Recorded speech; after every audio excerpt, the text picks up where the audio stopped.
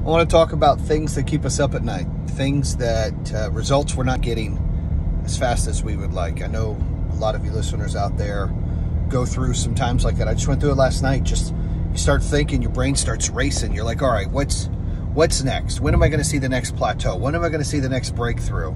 And sometimes, especially as entrepreneurs or people that have been in business, you know, we're impatient. We want results now, right? We're used to everything. We want results now. And realistically, you got to take a time out. You got to think about it. You got to say, hey, look, am I in a better position today than I was yesterday? Am I in a better position yesterday than I was the day before? How about this week? Is this week a better position than last week?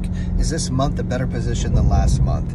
When you break it down small like that, you can start to see your progress, because not seeing your progress is very frustrating. It defeats you. It limits you when you just get stuck in thinking about that. And we're all guilty of it. I was just last night, different projects I've got going on. I'm like, oh man, what if I've done this? And oh, what if I've done that? And how can I clean this up? And how can I fix this? And how can I get better results? And it's like, look, breathe, right? Understand where you're at right now. Okay. I'm real big into going fast. I don't like slow, but I also know that steady and slow wins the race. Okay. That, you know, this isn't a sprint, this is a marathon. It takes time. So you need to put in the pieces, put in the work, see the progress, whether it be little or large, and then know where you're going next. But you got to stay focused. Don't quit. Like, there's times you're like, oh, I'm just going to quit.